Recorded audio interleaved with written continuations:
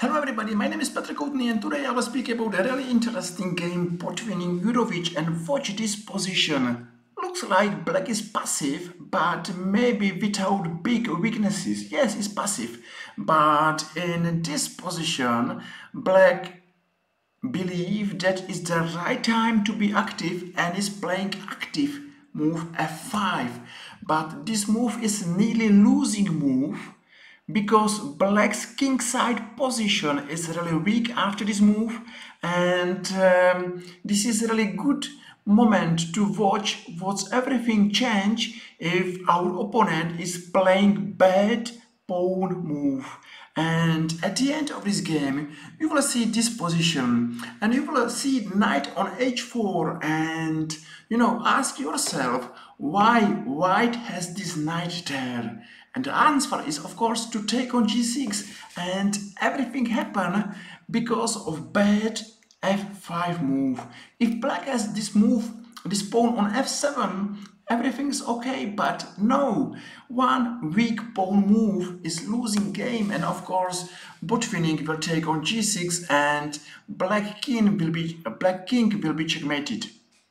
And I hope you will see this game from the beginning till end, and I believe that you will enjoy this video. So welcome here, feel free, and you should press like, because I hope that this game should be good inspiration for you how to play chess and how to watch every pawn moves. And now we are watching ordinary opening, nothing special, but maybe now c6. It's a really solid move. Yes, black's center, it's really okay, it's solid, but the biggest disadvantage of this move is this knight. The best square for this knight is usually on c6. If your opponent is playing c6, is taking squares out of this knight, and black need to find better square for this knight. So that's a small difficulties for black to play this position, and we are watching ordinary moves. Now, believe me that maybe the right move is to take by pawn, and because black should have the square c6 for this knight. I don't know why black took by the knight. And of course it's dangerous for black to take by the knight, because one day white will play e4 and he will be really strong in the center. It's a good idea to be strong in the center, because then you have really lots of chances to improve your position. Bishop to d2, short castle. As I told you, knight on b8 has to find another way how to play this chess game, because has no reason or has no way how to go to c6. Okay, after move e4, knight to b6.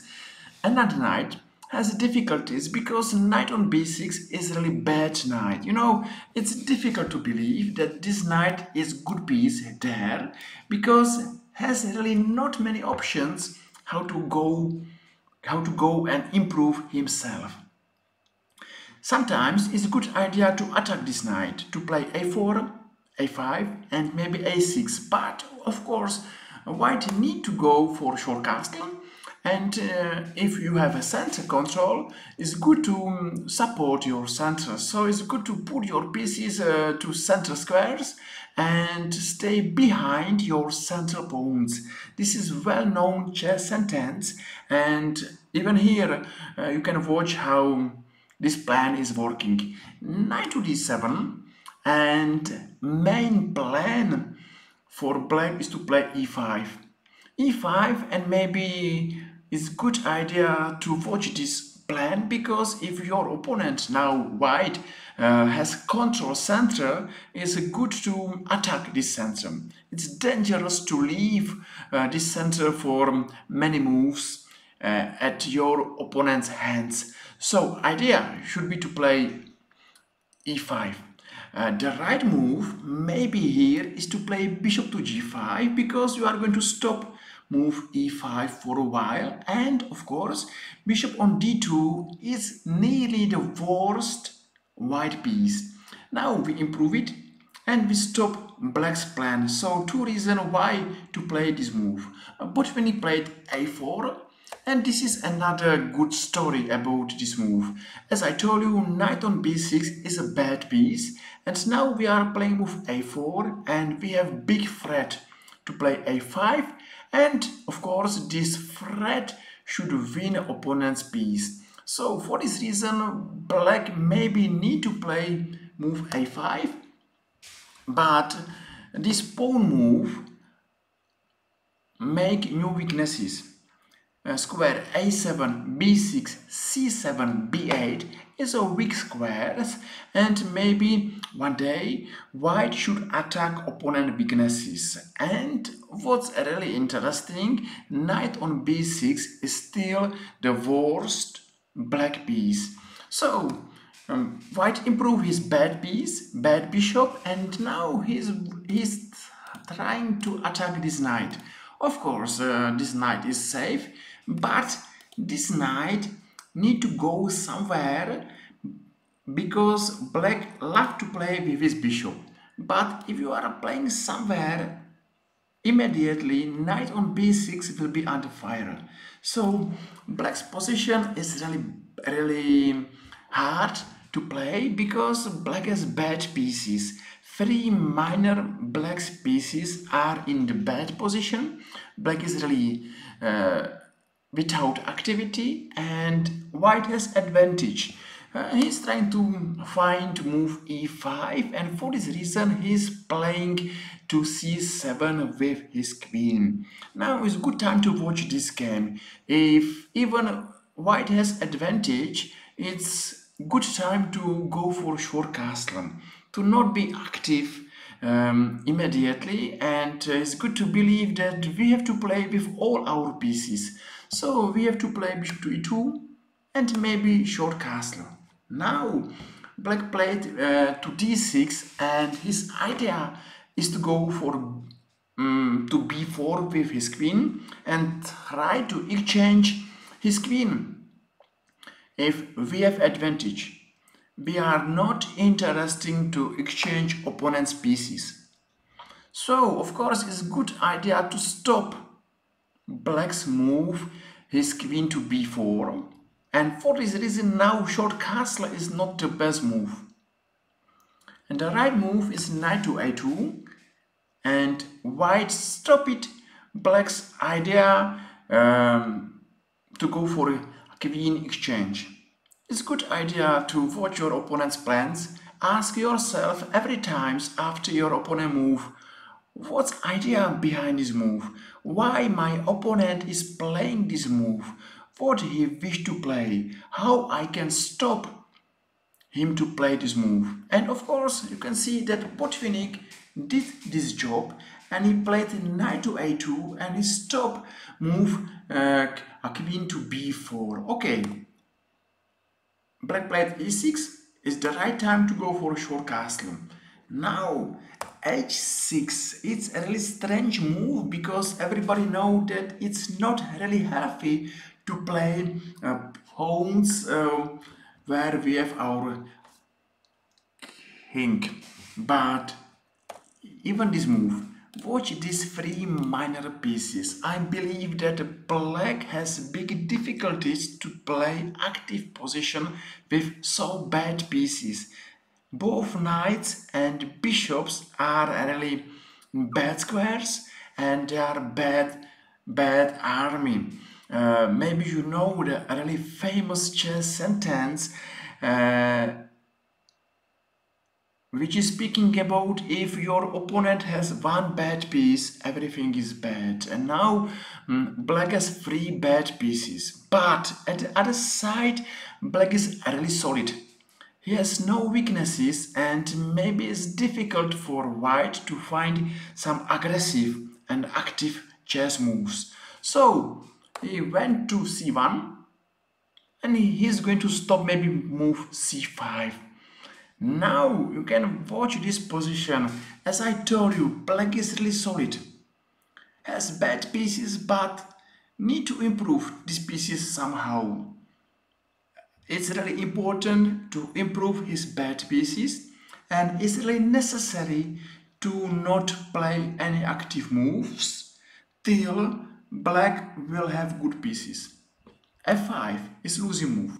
It's really hard to believe that black should play so aggressive move with these bad three minor pieces. If our opponent wish to be active, need to have active pieces. Need to have active pieces or need to exchange his bad pieces. To play active chess game with bad pieces is every time a big problem. Okay, now white is the plan. Knight to c3 and another rook is going to the center. Watch black's position. Black's king has really so weak squares around him, and even here black believed that should go for endgame and he believed that should exchange queens. I hope that you believe me that black is wrong. If we wish to attack black's king, we need to play game with our queen. So we are not interested to exchange our queen, even we will lost this pawn. This pawn on a4 is really not important pawn in this position.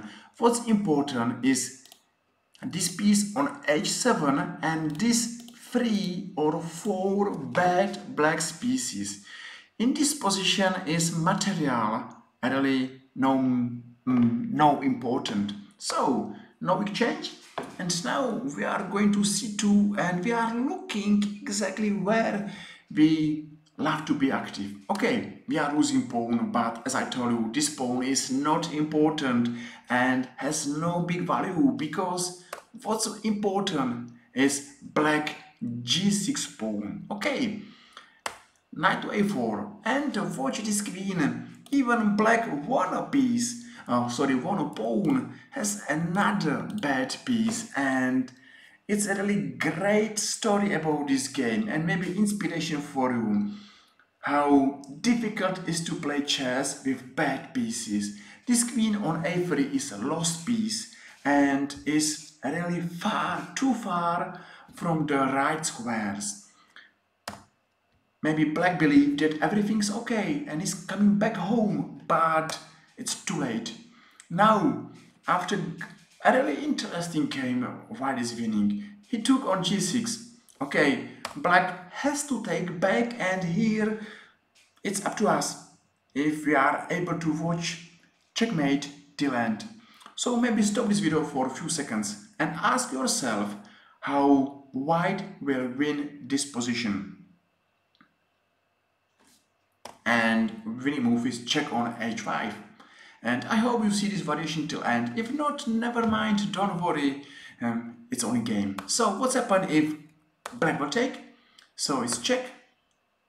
And watch this piece. You know, here it's hard to go. It's really impossible. So check.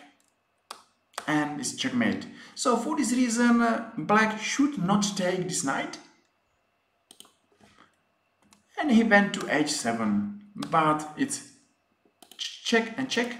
And of course here is waiting for black checkmate. So we saw a really beautiful move. We saw a good game, and we saw what's in chess is really important. It's important to have good pieces. You know, from the beginning till end, black has bad pieces, and even black has more material, his pawn up. It's not important. We have to play with all our pieces. We have to play active chess, and we have to believe that this is exactly example how not to play chess.